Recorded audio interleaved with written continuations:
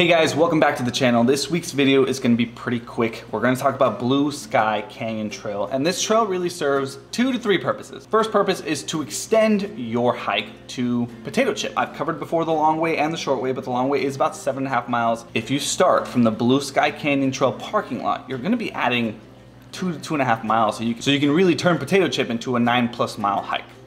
Number one.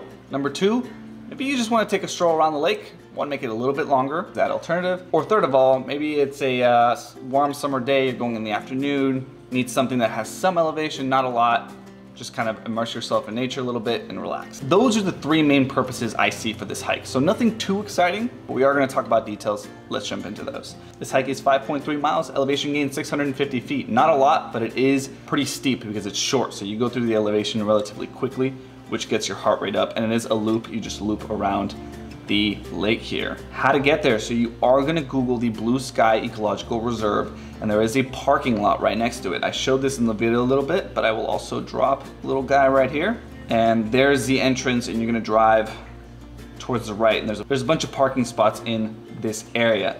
Now you'll exit the parking lot for a quick hot second, and you'll make a left again onto Green Valley Truck Trail, and that's how you get on the actual trail. I don't know if this trail is a fire road, but it feels like that and how it's maintained. There is a side trail here that you can take, however, read the signs because this is a dog-friendly hike, but some of these side trails are not dog-friendly, so you should not be taking your dogs on that. You're gonna follow on Green Valley Truck Trail and you're gonna make a right. And you'll see it because there's a bunch of signs at the actual cross here.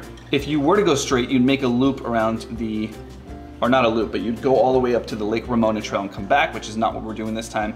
So you're gonna leave the ecological reserve and then really head on to what is the Lake Poway loop. You can take either side. We decided to start off north and east.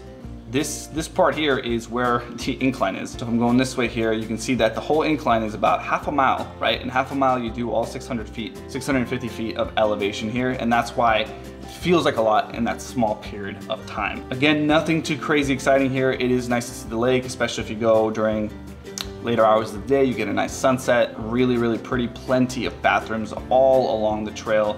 When you get to the main parking entrance here, just make sure you follow the signs and stay vigilant because it is a little bit easy to get off track trail here and then you end up at a dead end. So you have to make a left and go up a little bit. But other than that, nothing too exciting. Again, I see this as if you haven't been hiking in a while, you want to hike, or if you want to extend your potato chip hike, this is a great way to do it. Hope you guys enjoyed the video. Stay tuned and I'll see you next week.